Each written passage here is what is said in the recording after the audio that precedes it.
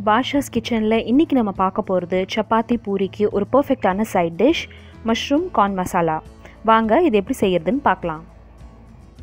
ஒரு கடாயில 2 டேபிள்ஸ்பூன் நெய் சேர்த்துக்கோங்க.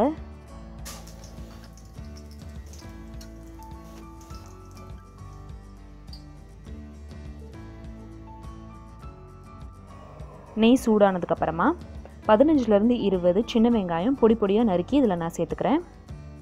சின்ன வெங்காயம் இல்லைனா பெரிய வெங்காயமும் சேர்த்துக்கலாம்.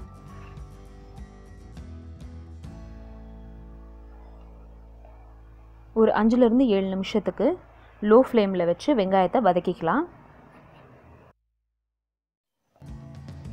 வெங்காயம் இந்த அளவு வதங்கினதுக்கு அப்புறமா 2 டீஸ்பூன் இஞ்சி பூண்டு பேஸ்ட் சேர்த்துக்கிறேன். இஞ்சி பூண்டு பேஸ்ட் சேர்த்துட்டு அதையும் நல்லா மிக்ஸ் பண்ணிட்டு வதங்க விடுங்க.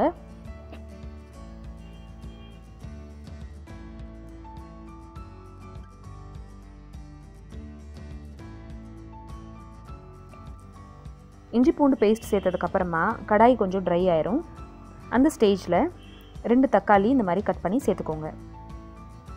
எல்லாத்தையும் ஒரு 5 நிமிஷம் வதங்க விடுங்க.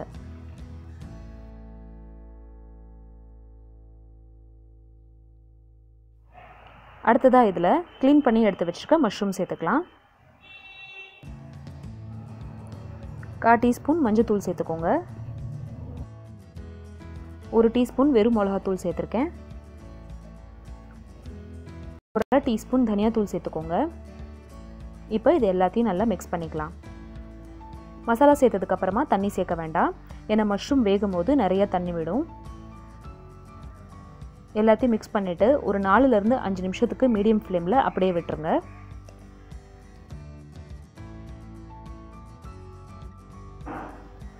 அடுத்ததாக இதில் கார்ன் சேர்த்துக்கலாம். 2 டேபிள்ஸ்பூன் மக்காச்சோளம் சேர்த்துருக்கேன். இதை நான் ஒரு 3 ல இருந்து 4 மணி நேரத்துக்கு தண்ணியில் ஊற வச்சு குக்கரில் விசில் வச்சு எடுத்திருக்கேன். 4 ல இருந்து 5 விசிலில் இது நல்லா வெந்துருச்சு. நாட்டுச்சோளம் இருந்துச்சுன்னா இந்த மாதிரி வேக வச்சு சேர்த்துக்கோங்க. அப்படி இல்லைனா ஸ்வீட் கார்னாக இருந்துச்சு அப்படின்னா இட்லி சட்டியில் அவிச்சு கூட நீங்கள் இதில் சேர்த்துக்கலாம். ஒரு கேப்சிகம் சேர்த்துட்டு எல்லாத்தையும் நல்லா மிக்ஸ் பண்ணிக்கலாம். இந்த மசாலாவோடு சேர்த்து இது நல்லா வேகணும். ஸ்வீட் கார்ன் ரைஸ் ரெசிபி பார்த்துட்டு நிறைய பேர் கேட்டிருந்தீங்க ஸ்வீட் கார்ன் எப்படி அவிக்கிறது அப்படின்னு.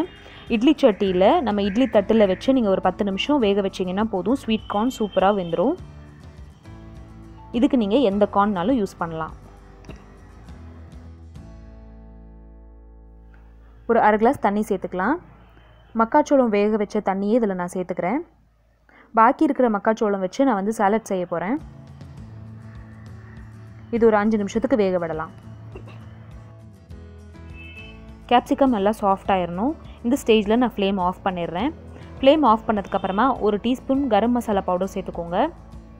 கொஞ்சம் கொத்தமல்லி சேர்த்துக்கோங்க. எல்லாத்தையும் நல்லா மிக்ஸ் பண்ணிட்டோம் அப்படின்னா நம்மளோட மஷ்ரூம் கார்ன் மசாலா ரெடி ஆயிடுச்சு. இந்த ரெசிபி உங்களுக்கு பிடிச்சிருந்துச்சுன்னா இந்த வீடியோக்கு ஒரு லைக் கொடுங்க. அண்ட் இதே மாதிரி ஸ்வீட் கார்ன் ரெசிபிஸ் உங்களுக்கு வேணும்னா டிஸ்கிரிப்ஷன் பாக்ஸில் நான் லிங்க் கொடுக்குறேன், அதையும் ஓப்பன் பண்ணி பாருங்கள். என்னோடய சேனலை ஃபர்ஸ்ட் டைம் பார்க்குறீங்கன்னா கண்டிப்பாக சப்ஸ்கிரைப் பண்ணுங்கள். கரம் மசாலா பவுடர் கடைசியாக சேர்க்கும் போது நல்ல டேஸ்ட் கொடுக்கும். அதை வேக வைக்க வேண்டிய அவசியம் இல்லை.